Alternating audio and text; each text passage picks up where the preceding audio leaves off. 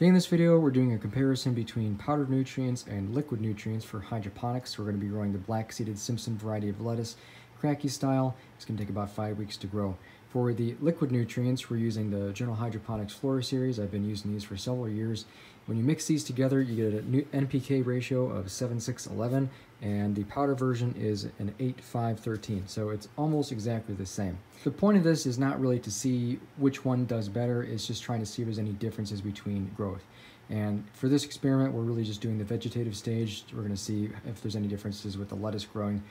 But we might do a video later on with probably peppers to see if there's any differences in the fruiting or flowering stage of the plant. I did another video recently about why you'd want to use a powdered nutrient versus a liquid nutrient. That link will be right up here or at the end of the video. Now when you mix this solution here with the Journal Hydroponics Flora series into tap water or my tap water, you get a final pH of 6.5, and the same with the Veg+Bloom powder nutrients. For this experiment, I made sure the TDS was identical when I mixed up the solution with my tap water, and I get a final TDS of about 660 parts per million in both of these containers. One thing I might add before we get on to the end of this video, when these lettuce heads are done growing, is the powder nutrients actually kind of smell like a multivitamin if you've ever taken supplements before.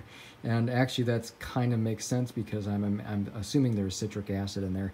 And there's also, well, other minerals and stuff too, which is what you'd find in a multivitamin.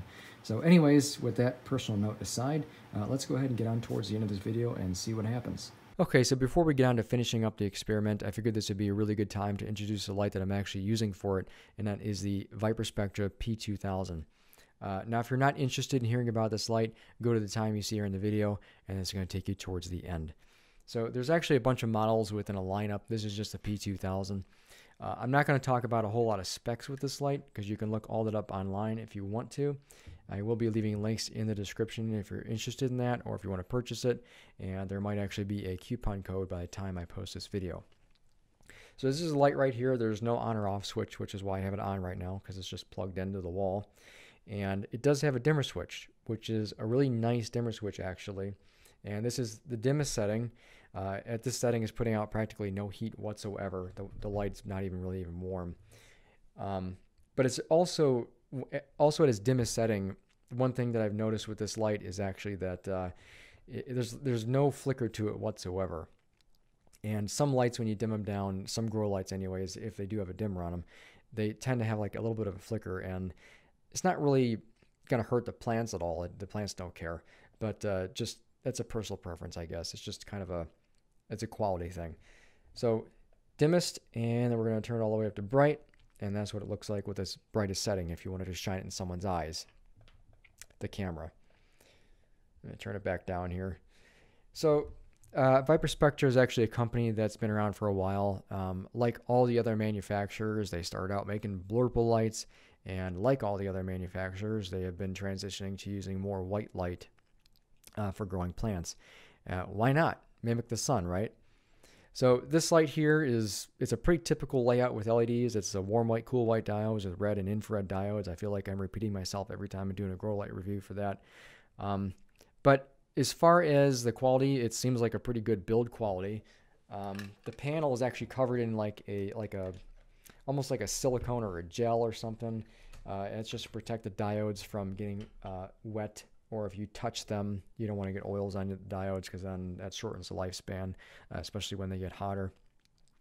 But here's the back side of it. You got the ballast on there, and some ballasts I've seen with other grow lights is where you actually dim the light.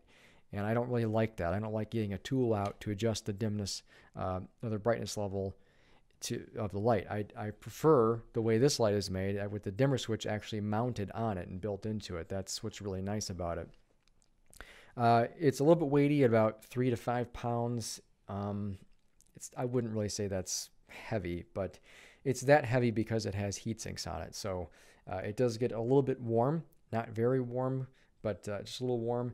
And you can see that the fins are actually painted with like a dark gray color.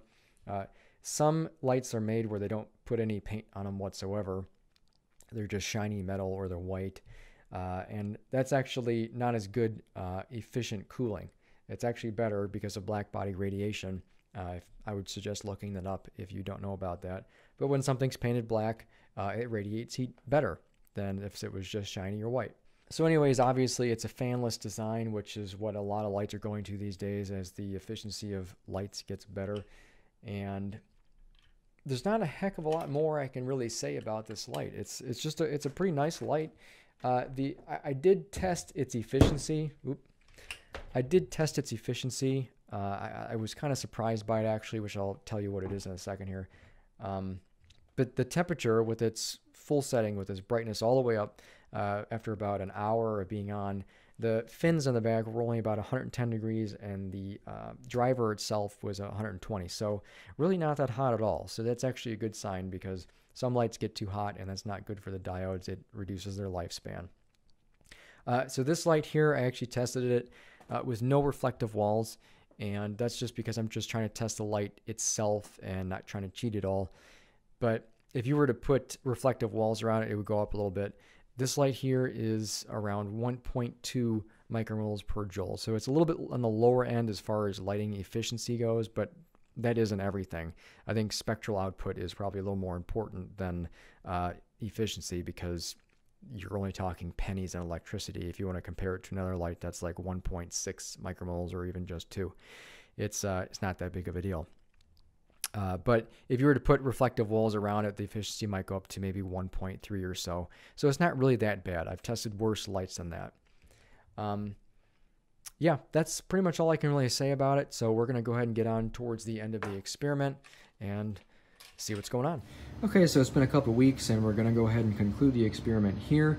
And that's simply because the container here on the right, the water in the bottom is almost completely gone now. And the container left has about a pint left. And because of that, I'm going to go ahead and guess that the container on the right is probably the heavier plant. But there's a few things I wanted to mention here before we move on to looking at the weight or the roots. One, as you can see, they've been growing under the ViparSpectra P2000, growing just fine. I've been pretty happy with this light so far. I have not checked the pH in either one of these containers. I have not checked the TDS. I have not topped this off. I pretty much just set it and forget it. This is about as set it and forget it as you can get with the cracky method when you're growing lettuce, and I thoroughly enjoy doing it this way. I don't have to water anything. I don't got to check anything.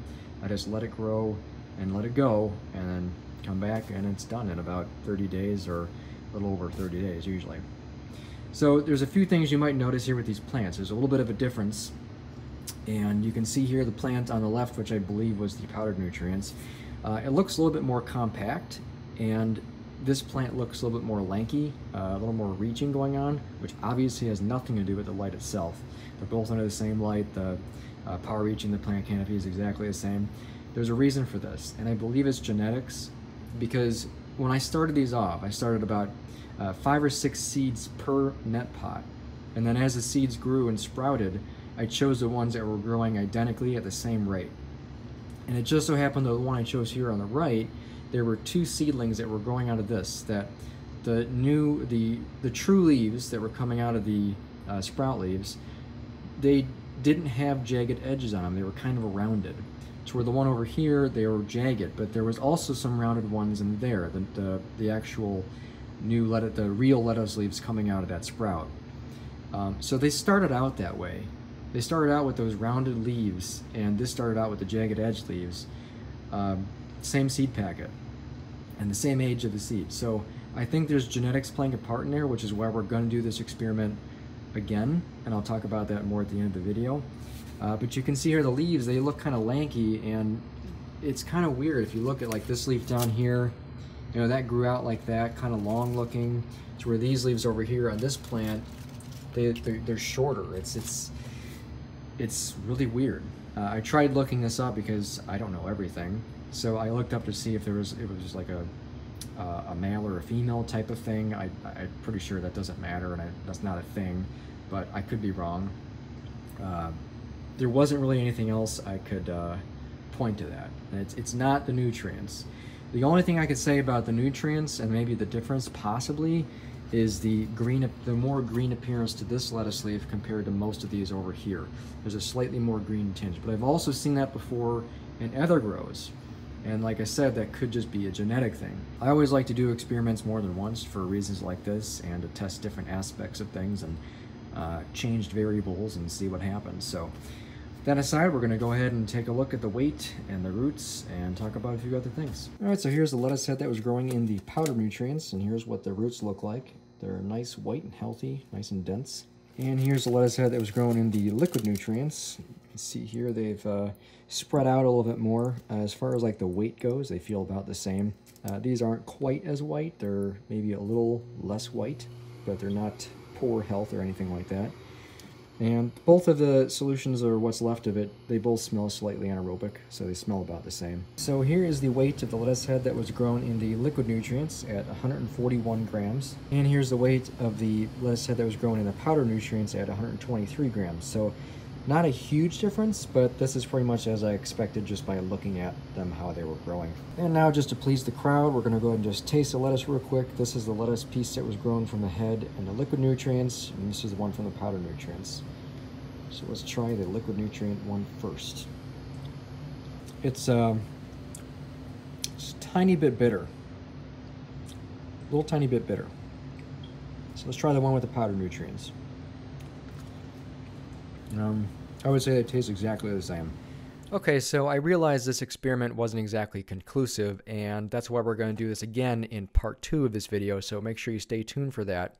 But in part 2, you're going to get 2 experiments in one. We're going to redo this experiment, compare the results to this experiment, and the second part of that is we're going to test by growing a head of lettuce to see how much weight is actually gained through photons of light versus how much it actually absorbs in minerals and other stuff like that. And to do that, we're going to be weighing out the minerals that go into reverse osmosis water that's starting with basically nothing in the water at all. And then we're going to let the plant absorb all of the water that's in the bucket. And then we're going to dehydrate the lettuce after it's over, the roots and everything, and then weigh it afterwards and see how much weight it put on with the energy it absorbed from light. So this is something I've been wanting to test for a long time. It's kind of interesting. I'm sure there's probably some stuff online I could look up and read all about that stuff, or maybe someone else did this already, but I've never done it, and I just want to do it because it's fun, and I think a lot of people might enjoy it too. So that's it for this video. Thanks for watching. We'll see you in the next one.